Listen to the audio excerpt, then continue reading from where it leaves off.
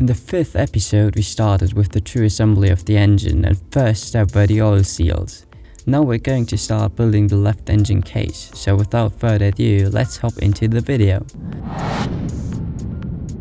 Now it's time to put in the different shafts into the engine. We start with the secondary shaft. To put it in with very easily, I heat up the bore a little bit.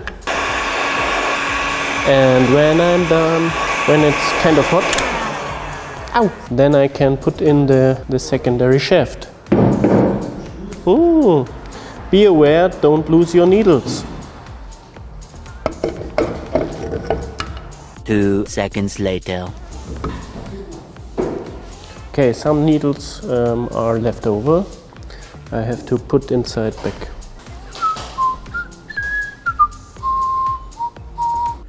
Find inner piece by inserting needles.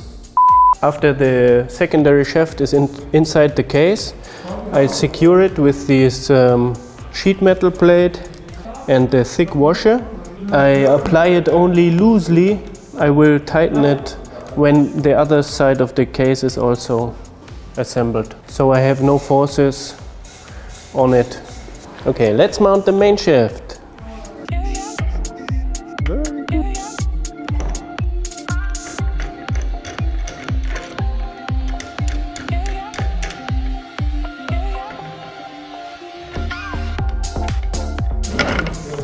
Make sure when you pull in the main shaft that all gears are within the other gears, because sometimes they get on their tips together and then it cannot slip anymore. So if you move it a little bit up and down, then it becomes getting easier again. Now the last shaft to be put in the engine case is the crankshaft. Be careful with the oil seal tip.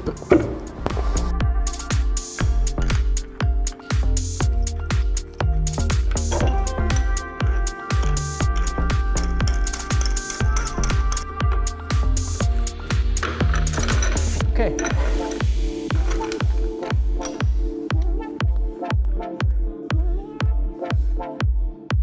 Now it's time to put the right hand side to the left hand side and make the engine a hole.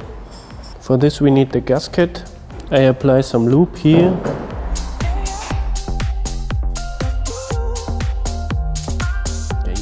And the gasket I'm always mounting with grease. Some guys do, some guys don't. I do. And I will lay down the gasket on the right hand side of the engine, because it has this small edge here where it's centered. Next thing, the kickstart pinion gear, and the spring is mounted like this. The kickstart gear is mounted like this, and it stays in this half of the engine without any fixation, more or less. Now I can put it together. Did you hear the noise? It was the kickstart gear which was... that was smooth, wasn't it?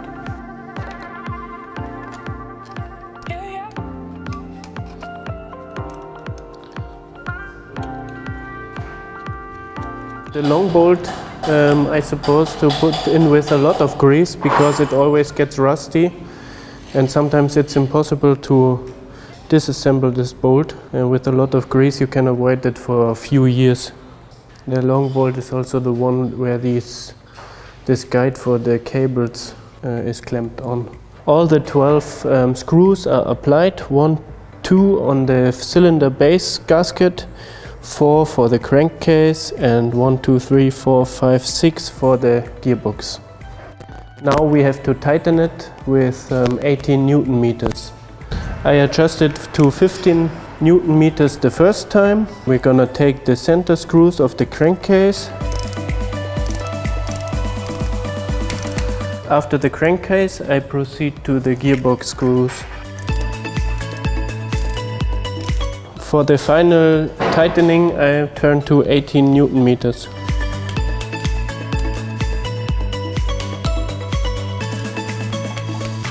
Once the engine case is closed, it's time for a first check if the crankshaft is rotating freely with all the grease inside, so it's not really easy, but it's okay.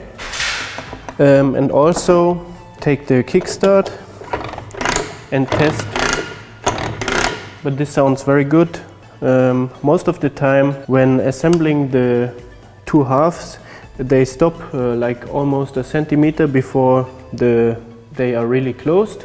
In this case you need to apply the kickstart lever, actuate a little bit, and then the kickstart pinion gear makes clonk, and then after that it runs together, it closes it itself. Next thing we can do is the oil seal on the flywheel side. Apply here with hand force, and then again use the puller tool.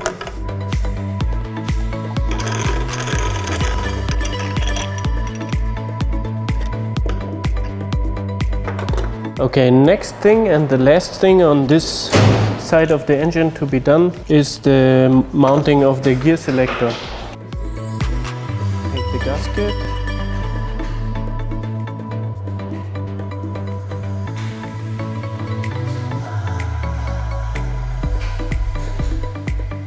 To mount the gear selector, I turn it to the 4th gear and maybe a little bit more, and put the key to the slot and then turn it, and then it slides onto the screws.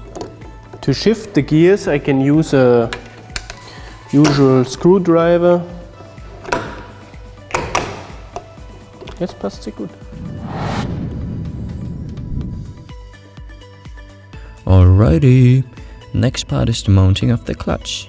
If you enjoyed this video, please leave a like and don't forget to subscribe, plus activate the bell so you won't miss out on any future projects.